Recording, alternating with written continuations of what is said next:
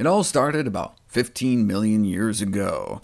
It was the Miocene epoch. Things seemed to be going pretty good until, it seems, two flaming meteorites smashed into what's now Germany, with the estimated power of a couple million Hiroshimas.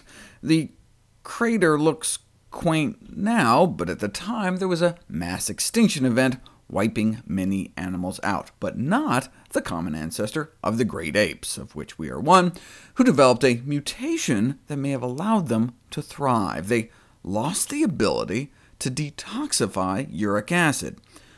Why is that a good thing? Uric acid is naturally produced by the body and may help us hold on to fat, which is good when there's not a lot of food around with the pesky asteroids and all. Also helps us retain sodium, which is good if there aren't a lot of salt shakers out on the savanna, and it helps act chemically as an antioxidant, which is good since green tea hadn't been invented yet. The problem is it's a tightrope. You don't want to have too much in your blood, which may be why other animals retained an enzyme to get rid of the stuff. Fast forward 15 million years. When salt and calories abound, the last thing we need is more sodium and fat retention. But the antioxidant part we like.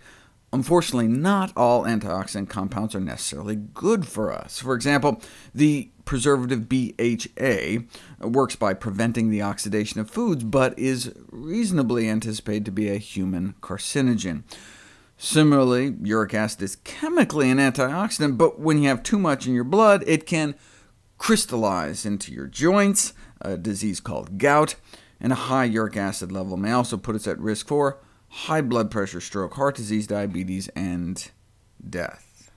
So, keeping one's uric acid levels low is an important dietary goal, and we'll explore how tomorrow.